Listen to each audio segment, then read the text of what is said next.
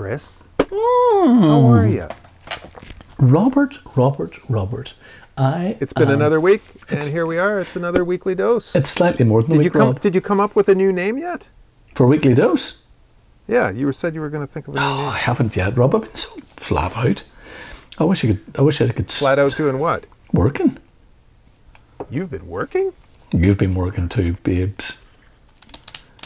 You and I have both been working. We're sticking it to the ban. To universal credit? Yeah. In your face, universal credit. You ain't got me. Wacka, wacka, whack. Yet. There's always time, isn't there, Rob? It's always the next lockdown. There's always time. See if they can get us then. But happy Valentine's Day, Rob. Happy Valentine's Day, Christopher. Thanks. I'm not wearing any pants. I'm wearing this shirt and nothing else. Are you talking about American pants or Canadian pants or British pants or Irish pants? Everything below the waist. Is gone. Yeah. I wouldn't be adverse to seeing a bit of that, Rob, to be fair with you. I think it's very warm in here. I think of course we can't tell because you're going to stand up there and touch the same. Do we stand up and touch your head, shoulders, knees and toes, We could do that differently if you want. We can get a wee bit more mature with that one if you want. Nah, let's not. Although the ratings might go up ever so slightly.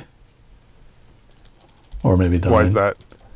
Well, there's maybe some people have some sort of like a fetish for strange pants, misshapen bodies. So, Chris, it's been a interesting week. Really? In the news. Yeah. News or some interesting stuff. Photo news. Photo news. I don't know where you get this photo news from. Is there something else besides photo news? No, but I don't know. I Google photo news. I'll be honest, Rob. That's not a good start. Are you yawning? Rob, I am not getting any sleep. You yawning? Well, I'm getting more. In the microphone? I'm getting more sleep than Leah. Leon is cray. That's all I can say.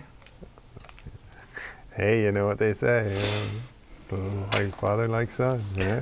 True enough, never thought of that. Maybe That's where it's coming bond from. Again. We could bond with that one. Rob, what sort of news? You're tech news. That's what you're saying, tech news. What sort of news? No, there's more like legal news and some historical news. Some interesting stuff. You want to hear something? I want to hear something. Should we dive right in? Walk up that diving board, put your pants back on, and jump in. Yeah, I wouldn't want to do a cannonball with no pants on. No. I wouldn't want to see it. That would be very sore. You're very saucy tonight. Must be bad. So remember we talked a couple weeks ago about Lebron James, the basketball player? Yeah. And he used a photographer's image of himself. Yeah. And the photographer sued him. And LeBron James countersued for $1 million. Sue his ass. Yeah. Only $1 million? Yeah. So all parties were supposed to show up in court. Mm-hmm. And the photographer's there. And then the attorney is there. But there's no LeBron James. LeBron didn't show up because it was an imposition to him to go to court. Wow. So, the lawsuit got settled. Oh, really? I'll let you guess which way it went. Wow. I'm thinking. Because this is what the judge said. After he heard that it was an imposition on LeBron's time, he said he brought these counterclaims and he has to be prepared to litigate them. What did LeBron, what was he thinking, Rob? He was thinking that, you know, I'll let my lawyer take care of it. What do I need to be there for? Well, he doesn't need $1 million. That's why. No. So the judge goes, well, why the hell isn't he here? Yeah. So if he's not here, It's contemptuous. how?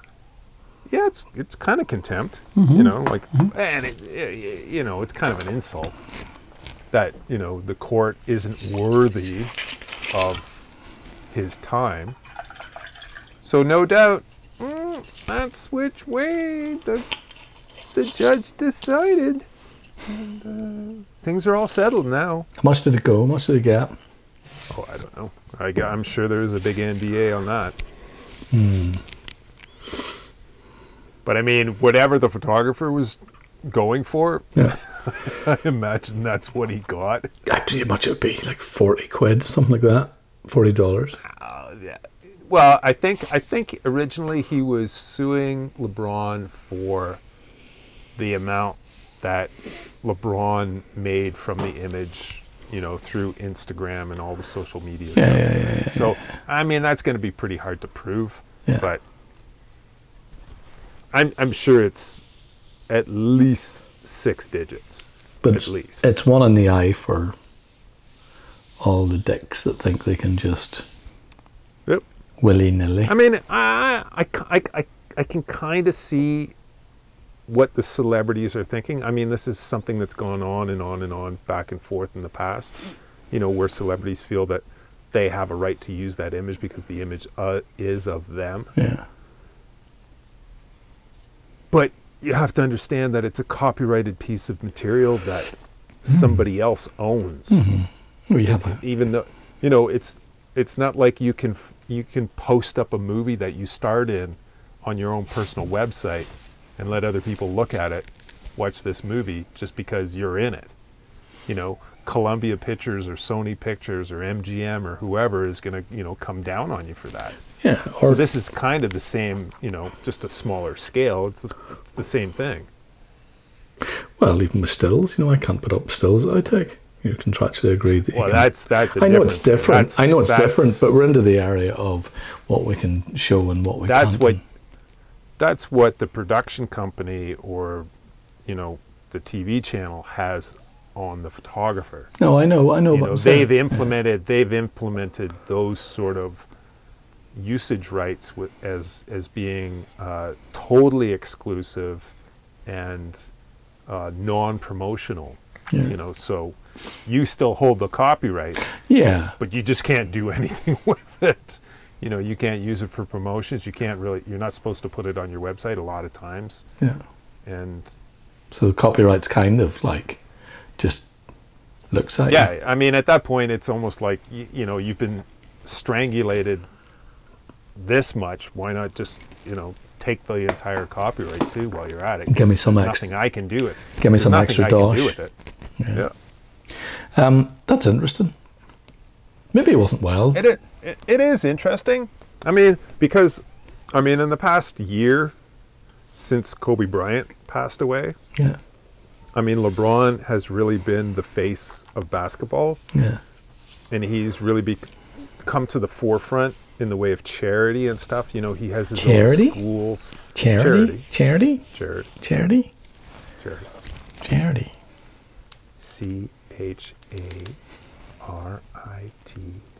Charity. Charity. So he has his own schools where he lets underprivileged, you know, kids go to school, and, you know, everything's paid for and all that kind of stuff. He's, Yeah, you know, he's giving back He's to a the good community guy. and stuff. He's a good guy.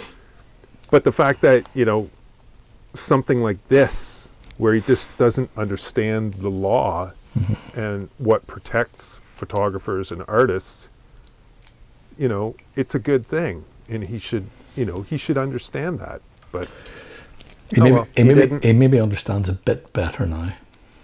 Yeah, it's a tiny little dink in his wallet, checkbook, whatever. I'm sure it's not. It'll soon be. It'll be made up. It's probably not even anything to do. It'll be just it'll wisp itself away. What's your first story, Chris? Was that historical or was that was legal?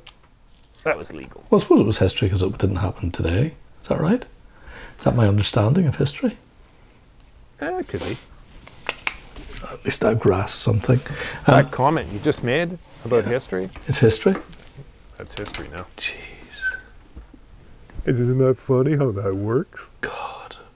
Whenever I was taking acid, Rob, that would really confused me. I'd have been pondering that one for quite a while. In my own head. What I'm saying right now isn't history, but it is now. It's the pause, isn't it? It's the break. What do you mean? Don't. It's Cheech and Chong. No, it's not. It's the Fabulous Furry Freak Brothers. No, it's Cheech and Chong driving in a van that's parked on the side of the road. Yeah. Do you remember that? Yeah, it's just not going in. And they get pulled over. Yeah. But they're already parked. Yeah. I can't pull any farther over, man. I'm already on the side, man. I have a Cheech and Chong moustache this week, Rob. Mm-mm. In real life or just on your Zoom meetings? No, in real life. Have you tried it on your Zoom meeting yet? Yeah. Put the little goatee on with the beret and everything? Oh, no, I didn't know you could do that. Oh, yeah. Oh, really? Well, obviously, you heard about the cat. Yeah, I liked the cat. It was funny. The cat guy who was in court or whatever, the prosecutor, and he had the cat face on.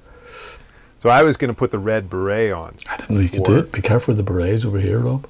Yeah, that's what Olivia said. You're lucky you didn't do the red beret. Yeah, you could be in awful trouble.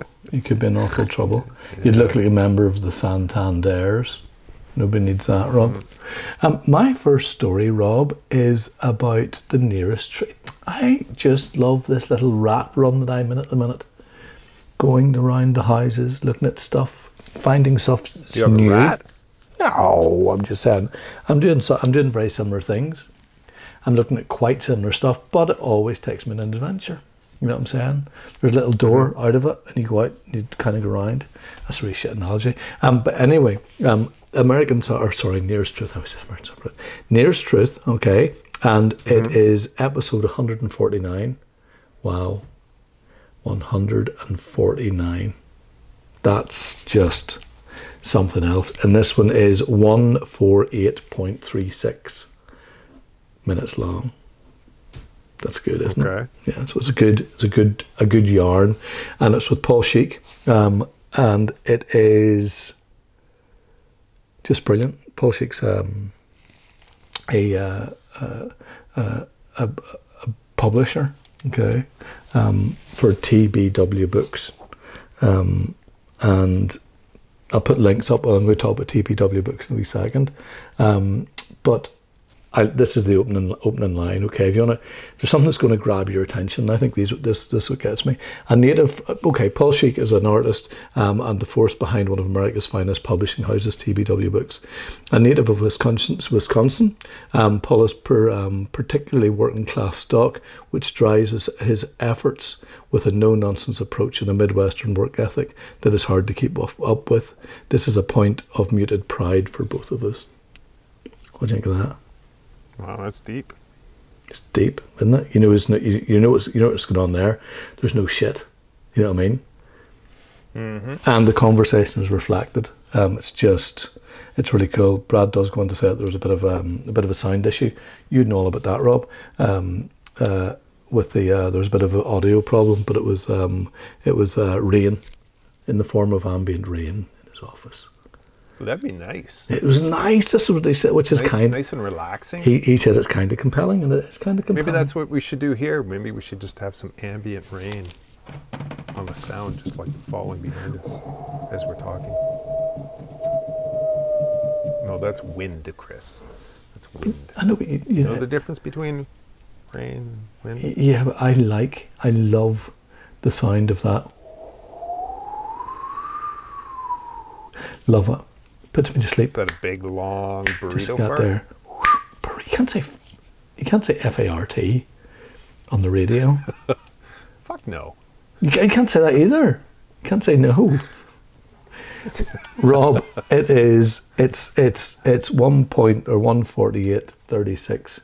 You have to listen to. I'm really into listening to publishers at the minute. So it's a podcast. Yeah, it's a podcast. Yeah, it's a podcast. Do you listen to podcasts, do you? Yeah. That's a strange thing to ask. What are your favorite podcasts? Did you just cough in my ear again? Yeah. I know, but I've got Fuck. tickly cough. What are your favorite podcasts? What do you like listening to, Chris? Nearest Truth is my favourite by far. Weekly Dose, close second. Very different type of animal though. If the Nearest Truth is a panther, okay, a panther, a dual panther, a schizophrenic panther, let's say, a panther with duality, okay. The weekly dose would be an earthworm? Well, I wouldn't even... If an earthworm had humour, I suppose, maybe. I was thinking more of a hummingbird that had never really learned to hum or fly or eat nectar. Oh, yeah? You know what I'm saying? Very, very pretty to look at. But most things you would tire very quickly. This isn't going to be a 1 minute 48.36. So seriously, like, what do you listen to for podcasts? What do you mean? That's what I listen to. You mean like other? I know you listen to tons of ones. Like serious ones? No, I don't. That's me. This is me. I read books, and I listen to You Gerald can't Brad. read. You can't read. I've read an age of 11, but doesn't mean I can't read it. You're always telling me you can't read. I read real slow. I read real slow. Rob. Real slow like. Rob. Real slow like. Rob. I'm writing up. Speak English. I'm writing up. I read real slow like. I'm writing up an application for a PhD. I've got my master's. I can function, but it's at a very earthwormy pace. But at least I try. I give it my all. You do. When you're in these circumstances, you must. The only way is up, as Yaz would say. The next one, okay, go back a week to 148, and you have Clint Woodside, another publisher, and he's wearing a t-shirt that says there's no money in books, which I kind of like. Wow. Well, there's no money. That's a statement. Yeah, there's no money in books. You know what I mean? There's no money in books. Oh, what's happened there? Oh, we're into it. I moved my cup in it. Come on. Get away. It's beautiful. The both of them are just an education. I'm doing a photobook course in Belfast Exposed. So I've been... Yes, I saw some of your notes. They look interesting. It looks really interesting. Click into those notes, Rob. Super duper stuff. Oh, it's not... I didn't pay. You know, I shouldn't be looking at your notes. As a colleague, Rob, you can do whatever you wish. No. Absolutely. I wouldn't, no, I didn't pay for it. It's not paid knowledge. I'll pass those on to you as a pal. Do you see Martin Parr on it? Do you see Martin Parr's on it? Yes, I saw Martin Parr's face. Do you know why? Because you love Martin Parr. You're the president of the Belfast chapter of the Martin Parr fan club. That's a good idea. Actually, I quite like the way you phrased that in a Hells Angel type way. Yeah. You can get leather jackets. You can have like big winged eagle, and you have Martin Parr's face instead of the head of the eagle up there. It would be that picture of him dressed as a shark, him inside the shark outfit. Like I said, I'd make his eyes a wee bit boss, give him a bit more interest. It's on there because I'm not bitter, and he did write the history of the photo book, and it's something we had to talk about at some point. So, but what I will say, if I can talk again, is this book here. Okay, that I'm holding up right now, and it's the Understanding Photo Books, the Form and Content of the Photographic Book by Jörg Kohlberg. A must for anybody. Is it Jörg or Jorg? It's J-O, 2 dots on the top of it, R-G. Jorg. I thought that. Yeah, I thought it was Jörg. I'm trying really hard with my pronunciation. You're doing good. You're so much better than a year ago, dude. Oh, God. I know. So much better. But you know why? I had no confidence, Rob. It was a lack of confidence. Oh, well. Confidence is everything. Public speaking. But it's by Routledge, and it is how much online? I don't know, you can get it at various prices, used for 24 something, new 40 something. It is the best book about, well, it's the best book about photo books, but at the minute it is, I'm just reading it flat out. flat out. Reading it. I'm sorry, is this the Martin Parr one? No, it's a history of the photo book. Is interesting enough. Or is this It's the Understanding Photo Books. Rutledge? It's the Rutledge. Good old Jorg. It's incredible. Oh yes, sorry, York. It is incredible. Everything you need to know about putting together a photo book. Everything you need to know. Guess who's speaking next week? Guess who's coming to speak next week? To the guys. What, in your workshop? Yeah. Who? Guest speakers. I have got Claire Gallagher. Oh, that's nice. That's a coup. Great. That's a coup. Or I should say, great, Chris. Dr. Claire Gallagher. She's a doctor of photography? Well, no, she was wearing a stethoscope last time. So I saw her whenever we were at the golf course doing sledging. Can she take that glass plate out of my ass? I would say she would probably be really good at booting it up further up your ass. So Claire, as you know, was just on the, we talked about that a while back, Second Shift, fantastic book, as part of her PhD. And she's going to come in and talk a bit about process and a bit about meaning and all the stuff around it, context and narrative and all the stuff that's interesting. And also, I really wanted to get her to talk about, it sounds crap, but it's actually I find it quite interesting, her dust jacket. There's a story in there, I'll tell you about that again. Lessons. Her dusty jacket? Lesson. Who talked at my last one, Rob? Matthew Finn. You know what I'm going to say? Listen to you. Education, So education. how long is your workshop? 3 hours on Zoom. Long. I wish it was an hour and 20. Seriously? Yeah. Because you have guest speakers doing the talking. No. This is the guest speaker comes in last week. It's 3 hours because it's a weighty subject. It's not something you can skip through. We have to talk about narrative and context and unsexy stuff like the language of the book, the history of the book. There's stuff to be talked about. See, I just get down to brass tacks. I know. I tell the students what they need to know. I know, but They understand. They understand it. Did you just cough at me yeah, again? because you made me fucking laugh. Brass tacks, bollocks.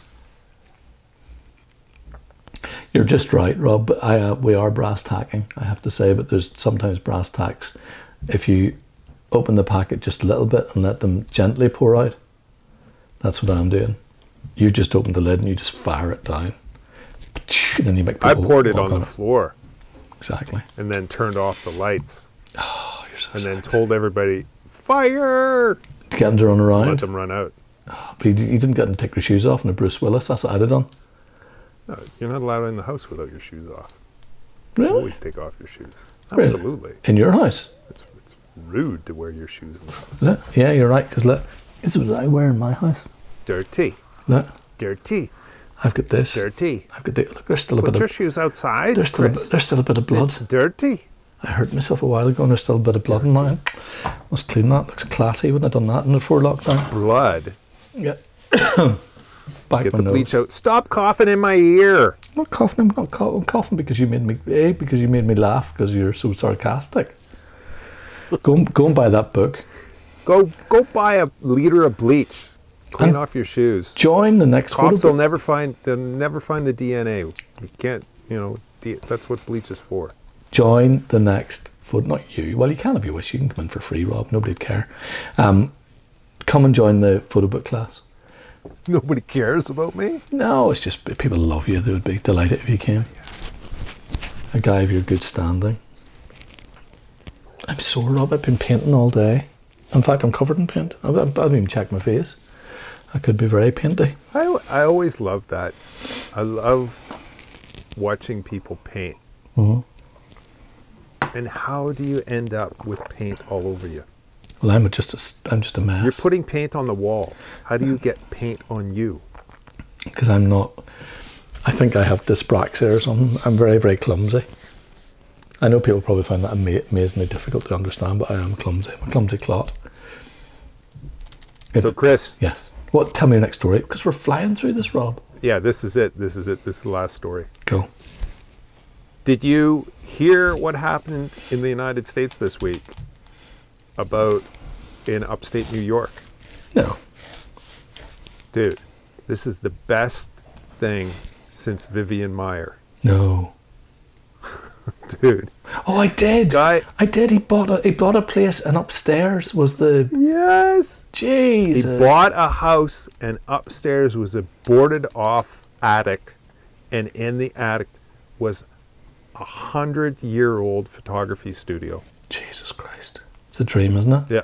With equipment, negatives, prints, everything. That's the house paid And for. the big, yeah, and the, yeah, he's already, he's hired a proper auction house to do the appraisal and everything. He has a photographic print of Susan B. Anthony. No, he hasn't.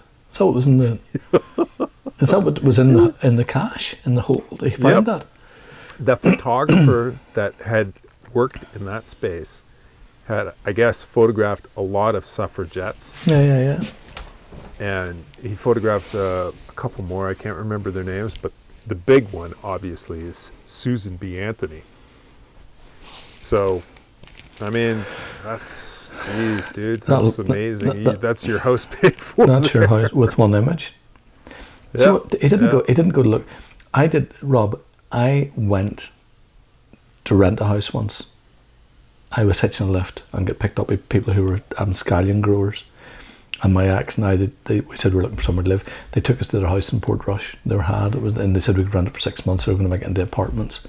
And we went in, and it was brilliant. It was beautiful. It was old, right in the seafront, really nice, really rickety, lovely big brick garage, like old brick garage at the back.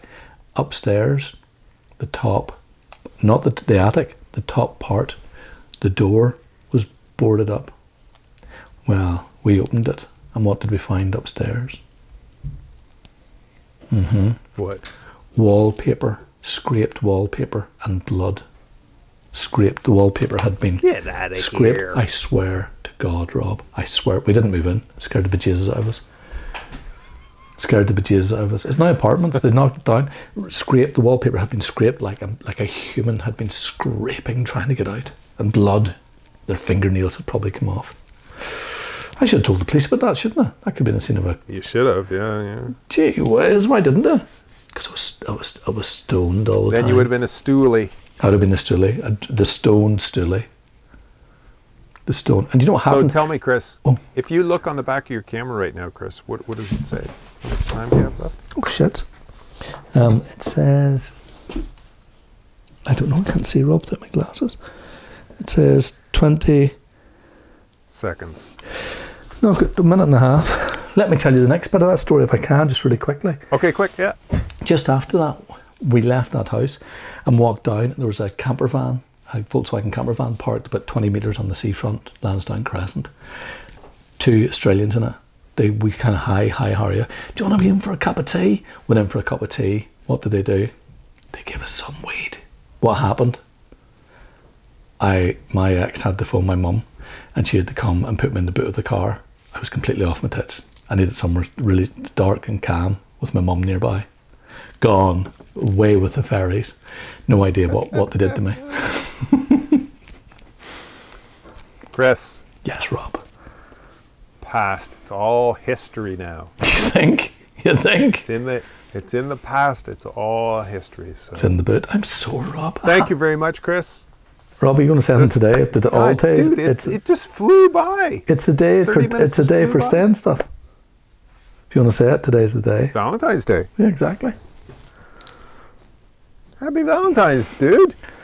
It's not quite I love you, but it is definitely getting closer every week.